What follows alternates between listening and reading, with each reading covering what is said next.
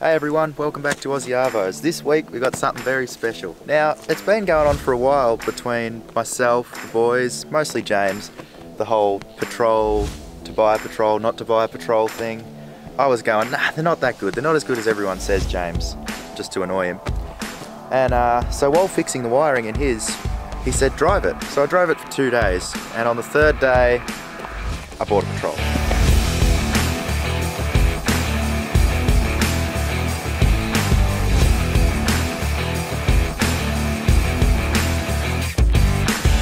So this is my brand new, old 1989 GQ Patrol. It's a TB42 petrol auto, which will upset all the TD42 guys, but I got it for a good price and it is immaculate. So this is original paint, which is in pretty good nick for its age. I think it's called Ultra Red.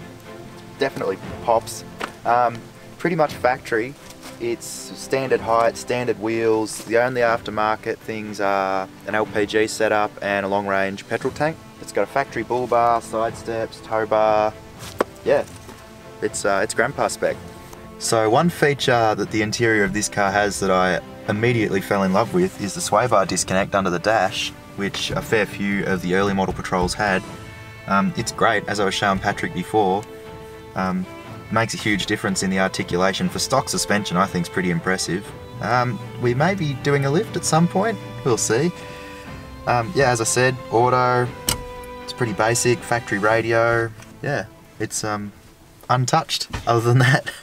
So here under the bonnet we have the amazing TB42. Some people love them, some people hate them. I am not going to judge it yet because I started this car, got it running and drove it home about 500 metres. So I will give you a review once I drive it on the road. No rego as of yet, so there's a few little things to fix up and get it going. And then after the roadie and the rego, we might be on to a few minor improvements. Yeah, other than that, under here, completely factory, other than the LPG setup, which runs good on gas, well, I think it does. And yeah. So other than that, there's not really much to say. The car is so close to stock that there's not a huge amount to talk about. Future modifications might be a small lift, some slightly bigger tyres. You've got to put muddies on a GQ, or so I'm told. And other than that, yeah, see how the motor goes, and we'll go on mods from there. Yeah, so let's take it. We'll take it for a little drive around the block here and show you guys the sway bar disconnect and how that all works. And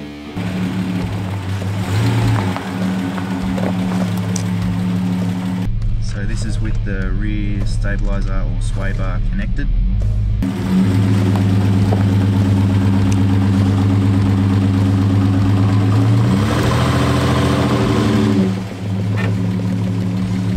As you can see, fair bit of wheel spin, but eventually that big LSD did pull it up. Now we've disconnected the rear sway bar, and we'll go up the same hill just walking.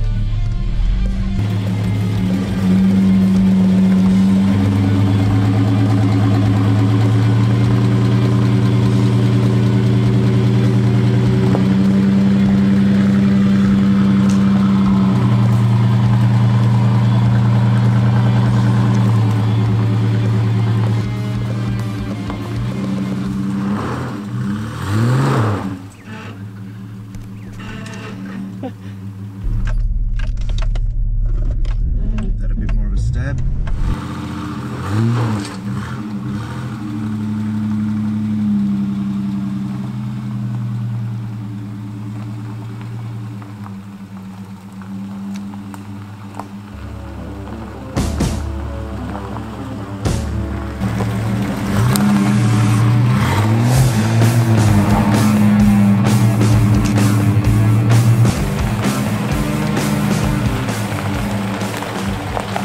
Still got the sway bar disconnected, so we'll see if we can get some shots there for the camera.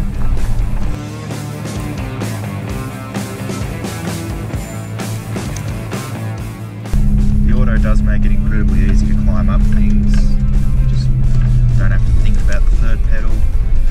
Don't feel like you're giving the car a hard time, especially in a petrol.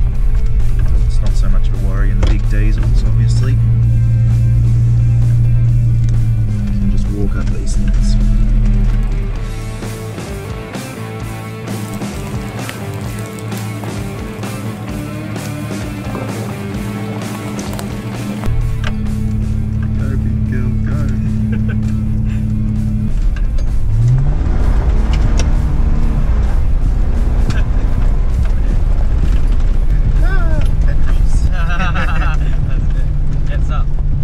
So why did I actually buy this car?